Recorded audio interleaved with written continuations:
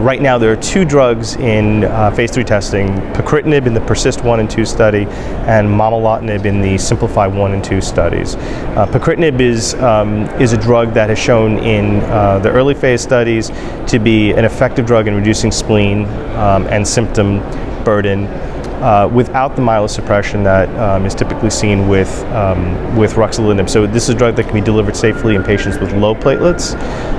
And in the PERSIST-1 study, which was a randomized study of Pacritinib versus best available therapy, excluding ruxolitinib, and irregardless of platelet count, Pacritinib was an effective drug in meeting its primary endpoint, but also had a 25% anemia response, which was impressive, and that's not something you typically see with ruxolitinib or expect to see.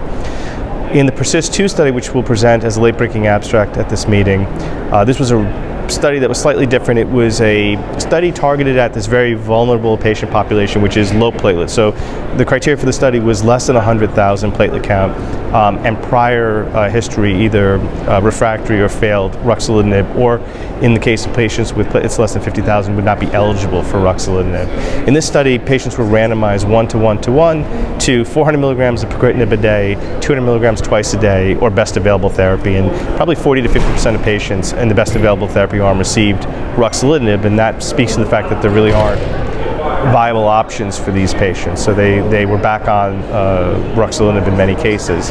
The primary endpoint at 24 weeks was a co-primary endpoint of spleen reduction and symptom burden, which is common in this setting. The spleen reduction was met in a pooled analysis of the QD and BID dosing. It met its primary endpoint. The reduction in total symptom score did not. It was not statistically significant, although it trended to significance.